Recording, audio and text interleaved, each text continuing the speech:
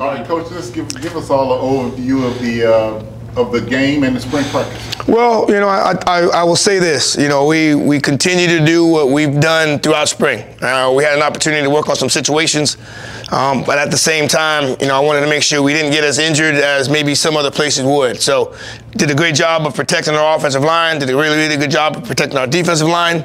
But we also got a chance to look at our quarterbacks, our receivers, and our running backs in space. You know, while I was on the field and watching Richardson and Jr. throw the ball to Jeremiah Pruitt and Kobe Gross and Jamari Gassett and Yant and Dean and et cetera, offensively, if we're lining up and snapping the ball on time, we can be a really, really, really good offense. Now, and obviously, we've been a really, really good offense since I've been here. But I think we got a lot of weapons, and then obviously the guys that we're adding to our offense makes us equally dangerous. Now, defensively, you know, we got some guys that, you know, obviously that are in the portal right now, and obviously we're doing some recruiting defensively to make sure that if we do lose guys in the portal. So, you know, we gave up 3 touchdowns today, and that's not the standard that the defense have set. So, you know, we did some good things turnover-wise, but I didn't think we played as fast as we normally have played on the defensive side. So, offensively, extremely happy with what Coach Henry's doing.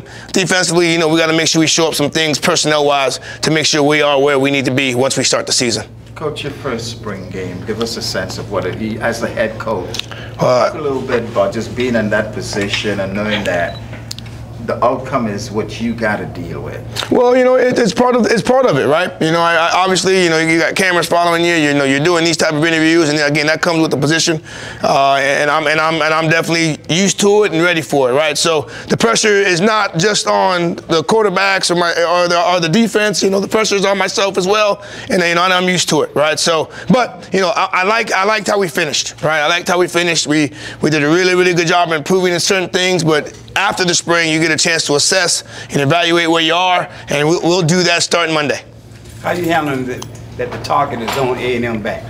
Well, when you're the reigning national champions, that's where it's supposed to be, right? So, you know, the last 2 years as an assistant and assistant head coach, you know, we knew that we were going to get the best from every single team that we played. So what's going to change this year? Nothing. We're going to get the best from every single team that we played. The target is now you're not just beating FAMU, but you're beating the reigning national champions. So our guys know that. We've got a really, really veteran group. You know, with the veteran group of our offensive line, those guys understand the pressure that we're under. I'm extremely happy to have those guys on our football team. I'm glad I don't have to go against those guys every day, right? I'm glad I'm not the team that has to go against them, you know, every week. So, but, you know, we understand the pressure. We understand that the targets are on our back, and, you know, believe it or not, we'll still be ready to play one way or the other. Coach, I got a chance to ask Kelvin Dean and Kendall Bowler. I said, how's been that transition as with Coach Colzie as the head coach?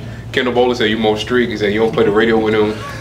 You're late for a meeting, you're out. But can you reflect on your first spring? I know y'all didn't get to do the full 15 practices because of the weather, but how was that first spring really jumping in and being that head football coach here at Florida A&M? Well, you know, obviously, this being my second opportunity being a head coach, you know, I'm actually learning some things from what I did as a first-time head coach, right? So, you know, there's just certain things that, you know, we need. And, you know, and I'm asking the coaches more as opposed to my way. You know what I mean? Hey, Coach Henry, what do you need this week? Or what do you need today? Coach Patterson, what do you need today, right? I'm asking more from our coordinators and asking them what they need so I can help them along as they go through spring practice, right? Now, ultimately, at the end of the day, the practices and how we finish and what we've shown on the field, yes, it's on my shoulders, but being able to talk to the guys as a head coach is a heck of a lot different than talking to them as the defensive back coach. And Kendall Bowler is right. Yeah, I'm a little bit different as the head coach and I am as a DB coach, but, you know, I guess that's because of the pay scale that I'm under right now. You're working on your staff. You're putting together a playbook. You're dealing with the portal. How are you working with handling those moving parts? And where are you in terms of your expectation of having it all settled down before the start of fall practice? Well, believe it or not, I'm extremely happy to say and show that we're fully staffed now. You know, and being able to say that means that a lot of the things that I might have been doing over the last week or two are now going to end. You know what I mean? I get a chance to now do a little bit more football than maybe some of the operational things that I was doing at that time. So, you know, again, it's part of it, but you know, it's part of the transition, it's part of the changeover that we've had as a staff. But if I sit up here and dwell on it, that means I'm not getting the work done, right? So if I'm not getting the work done, my players suffer. If my players are suffering, my team is suffering. If my team is suffering, the university is suffering. So I can assure you this, Jackson State is not worried about me not having all the necessary pieces that I had 2 or 3 weeks ago. It was time for me to go to work. We had to do it. We had people wearing different hats, and I wasn't the only one wearing different hats, right? So, but nobody's going to feel sorry for me. Nobody's going to feel sorry for us. Believe me, I understand that. So, hey, we had work to get done. We got our practices in. We got our spring game in. Now, portal opens up. We'll continue to do the recruiting that we've been doing, and now we got to bring some of the missing pieces that we need to make sure that we are, the true reigning national champions and ready to compete once the season starts. And Coach, is this your dream job? It's pretty high up there. You know what I mean? And, not a lot of people know I got a chance to spend some time with Rudy Hubbard this morning, and the connection that my family has with him. Believe it or not, I mean, people have asked me how long will I be here, et cetera, et cetera. It's going to be up to how long FAMU wants me here. That's how I see it. I mean, this is, believe it or not, this is one of the top jobs for me in the country. I love coming to work every single day. I love being around the people that I get a chance to see every single day. The amount of text messages, the amount of calls that I receive as the head football coach, it does become a little bit overwhelming, but it's also part of the job, and I understand it, and I'm excited to be able to come in here every single day. Have y'all seen my parking spot that I have when I come in here? No. Man, believe me, that means somebody likes me just a little bit to allow me to be where I'm at. So again, the people have been great. People are wonderful, but I also understand there are expectations with this position, and the expectations are to win. Right? The expectations are to win, make sure the product is great on the field, make sure we're graduating our players and making sure that those guys are properly representing this university all the time. Coach, you just talked about a critical time. Right now is coming down the stretch of the spring semester. What are you doing to encourage guys to make sure they handle what they need to off the field, in the classroom, to make sure that it's a smooth transition to have as many players as you can in the summer to get us jumping? Well, what's being over with right now, obviously school is important. We're going to still be lifting next week, the next 2 weeks, but final exams. Now, hey, we actually have coaches right now in study hall throughout the week. So I'm actually one of the coaches that handles study hall just to make sure our guys are doing what they need to do and making sure Carrie can do the job that she needs to do, right? So we're trying to eliminate some of the past issues that may come across as far as academically. But, hey, they understand it. We understand it. Proper communication with them. We'll have our end of the spring meetings just to let them know where they stand and how we see them, and again, communication with them, letting them know what we want and what they want, and that's where we're at over the next 2 weeks. Coach, what keeps you motivated? What keeps me motivated?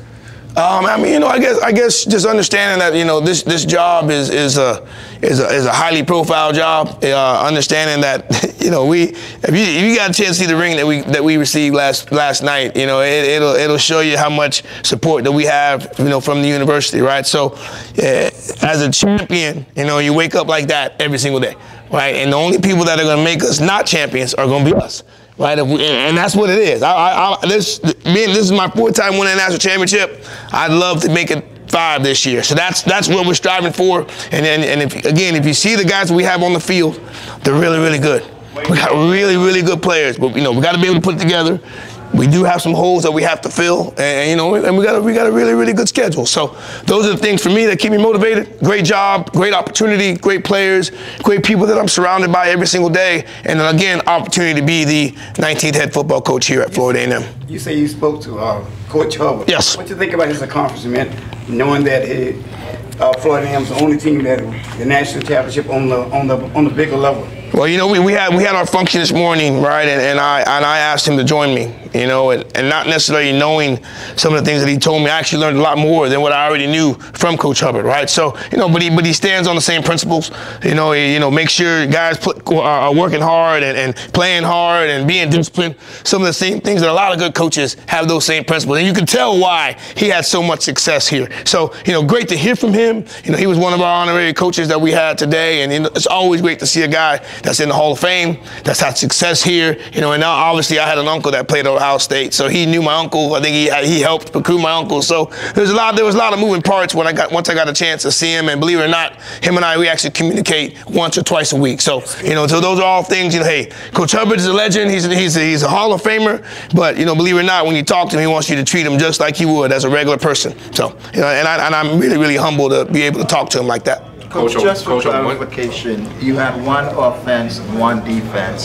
Talk about going that way versus how it had been in the past. Well, I think it's iron sharpens iron for me, right? I wanted to see how Jalen Goss would go against, Tyrese Gibson battles. I wanted to see how Shamari Gassett would go against Kendall Bowler, right? So, just give us an opportunity to compete, and we did it in spots, right? But, as we get later on in the year, I might tail off from doing that one, doing the ones versus the twos, but it's a spring game. Right, I want to see the ones go against the ones, right? We're gonna have, when we play Norfolk State, we're not gonna go against their twos, we're not gonna go against their threes, right? So I just wanted to see how we would react against each other with our ones versus the ones. Coach, on Monday, the NCAA transfer portal reopened. Really? Yes, sir. Yeah, and and I know FAMU has been impacted by the portal. Players leave, but FAMU gains a lot from the NCAA transfer portal. What is your approach to that, and what are some needs that you're maybe going to go after? Just to give us a little bit that we can do. Well, we're definitely going to take a look at the defensive line. Obviously, that's the position that has hurt us the most with guys that are in the portal. I think it's kind of a double-edged sword with that because, while our guys are in the portal, we also have those same guys asking us, okay, Coach, if I come back, is there still room for me, right? So, for us, portal-wise, we'll assess, we'll look at them. We have guys reaching out to us that, we'll have a bunch of guys reaching out to us on Monday. We'll reach out to guys as well. We'll check interest. So, if we are chaotic, then it becomes a chaotic process. Well, we don't want that. We have certain ideas of what we want our guys to look like, certain positions of what we want them to play. So we'll kind of hone in on what we really, really want, and then ID those guys. And once we ID those guys, then it's time to get them on visits. And believe it or not, once we get them in Tallahassee, the job is done. We can get them to Tallahassee and then take them where we need to take them to certain places on this town and let them watch how much of a college town this is, get them around our fans and get them around our alumni. A lot of times, the case is pretty much closed. We got 8 guys that are up here this weekend.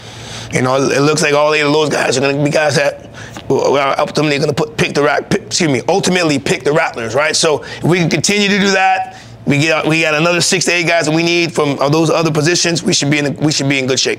Was there? Oh, go ahead. Oh, and I know a hot question right now is everybody want to know your assessment of the quarterbacks. How you feeling coming out of the spring game? Well, I told you 3 weeks ago I wasn't gonna make any decisions, and that has not changed. I thought Junior and Daniel did a really, really good job in the spring. If we had to say who was going to be the quarterback on the first play of the game against Norfolk State, I can tell you this right now, we'd probably come out with 2 quarterbacks on the field, right? And we would do all that just to mess with the media. You know what I mean? But ultimately, those 2 guys did a really, really good job. We're not going to make any decisions. You know what I mean? For not because of those 2 guys didn't necessarily separate themselves, but I think both guys did well. If you saw today, Junior made some really, really good passes. Daniel made some really, really good passes as well. So I think we can wait and see who that quarterback would be as we kind of navigate through the summer. One more question for me. Defense. I know it's a defense. I know you caught a few interceptions during the spring. Yeah, I'm good though. You can't really compare the other guys. And it seemed like it rolled off on your DBs a little bit. I saw them get their head in and get some picks. Saw Andre Powell get some interceptions too. Can you talk about them? Well, we got an experienced group. Those are guys that made plays for us when we were making running, making that run for the national championship. So Andre Powell's a guy that sat behind, Javon Morgan, right? Javon Morgan. So now it's his opportunity to make some plays. Extremely number 2, Tate didn't necessarily make as many plays today, but I was extremely excited with his communication and getting us lined up. Cumberbatch had an interception. I want to say Amari Lee had an interception today, number 19. So, that's another reason why I want to go the good on good, right? So our DBs get a chance to go against the number 1 or number 2 quarterback that we have on our team and, see how they can react against the Gassets and the other players that are the really, really good offensive players that we have. I have a question. What is your message to Rattler Nation as you conclude the spring game and the spring training? Well, you know, spring practice is done. You know, I think everyone knows that it's time for us to, you know, hop into the portal and take a look at the portal and take a look at the players that can help us get to that next step. And believe me, you know, there's a lot more players that want to be here at Florida A&M than people know. And our product will be either equal or better than it was last year. So you know, we're going to be a good football team. Believe me, we'll be a really, really good football team. And it's not because of the guys that we have in the portal. It's the guys that we currently have that are still here with us now, right? Will we go into the portal to help our football team get better? Yes, we will. But we also have guys that are in the portal that they're in the portal not because of their dislike of FAMU. They're just in the portal to see what maybe they can get at that Group of 5 or Power 5 level. If it doesn't work out for them, guess where they'll be? They'll be right here back at Florida A&M. So you know, those are the things that I'm okay with. You know, you have other places when guys get into the portal, they're leaving because of a coach or they don't like it. The guys that are in the portal right now, I speak to them every single day. Their communication is great. I'm with them. I understand them. I'm rooting for them. Coaches are calling me about the guys that are in the portal. I'm giving them the honest truth about all of them. So Rattler Nation, believe it or not, if we don't have them, we're going to still be good because we're going to find somebody to replace them. If they do stay, we're going to still be good. So, hey, the expectations are the expectations. I know I used to hear Coach Simmons say all the time, the standard is the standard. We know that. We understand that. And we'll be ready to play once we play against Norfolk State in Atlanta, Georgia. All right, that's it, man. We're good, guys. Appreciate you guys. Appreciate it. Thank you. Y'all be good.